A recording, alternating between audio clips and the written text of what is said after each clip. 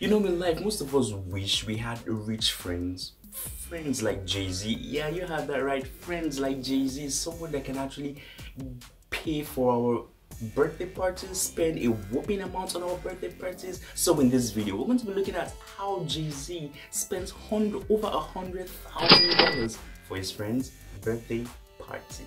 Well, it's no news that Jay-Z and Beyonce are the power couple of Hollywood. Yeah, you heard that right, the power couple of Hollywood. But now here's the thing, Jay-Z actually has some serious cash in his accounts, but then the cash he has in his account, well, he's willing to spend it on his very good friends. Now here's the thing, on Sunday nights at the Big Apple, Jay-Z was spotted as he went to celebrate his friends and also Rock Nation's president Juan O.G. Perez's 50th birthday. And sources tells us that Jay-Z spent over $100,000 that night. Now here's the thing, reports have it that Jay-Z and his pals went out at the Big Apple on Sunday night and they went to some Japanese restaurant and Jay-Z shelled out $13,000 for a meal with his pals.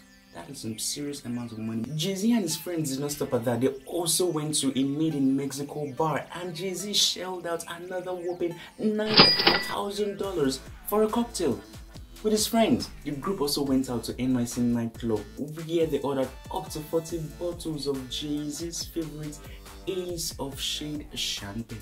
Hell yeah, 40 bottles of Jay-Z's level champagne comes at a major cost. Thanks to a photo receipt which made waves online, Jay-Z's A-level champagne cost him around $80,000, and he also tipped the bartender a whopping amount of $11,000, making a total of $91,000.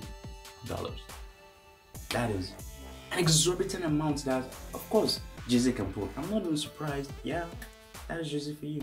What a way to celebrate a friend's birthday. Well, there you have it, guys. That is how Jay-Z will spend quality amount on his friend. That is how friendship should be. If you like this video, I found it informative, don't forget to drop us a like down below, and also don't forget to subscribe. And until next time, see you again.